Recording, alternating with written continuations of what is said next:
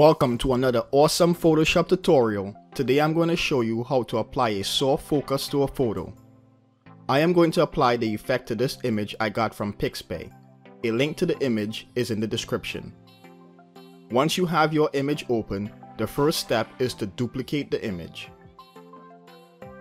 Right click on the image layer, click Duplicate Layer, name the layer Soft Effect.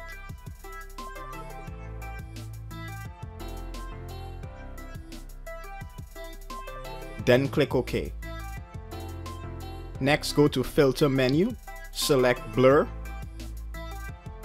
then select Lens Blur. The Lens Blur adjustment menu will open. Change the radius to about 30 pixels. You might need a bigger or smaller pixel size depending on the size of your image. Once you set the radius size, click OK. Now select the soft effect layer and change the opacity to 60%. Now we are going to enhance the look. Select the elliptical marquee tool. Make a selection around the subject. If you have problems making the selection, you can undo the selection by pressing Ctrl D for Windows or Command D for Mac.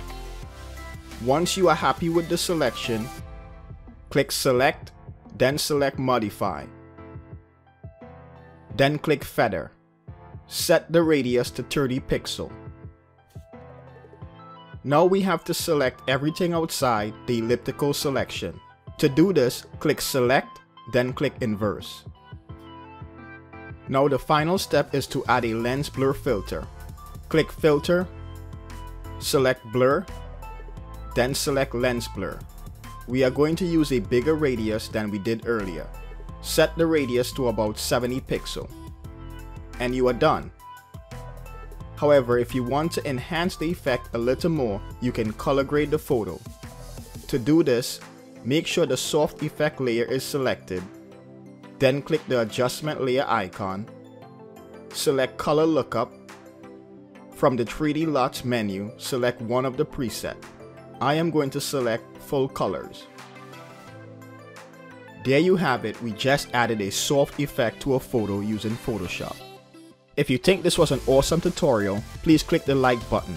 Also remember to subscribe for weekly Photoshop tutorial. Thank you for watching.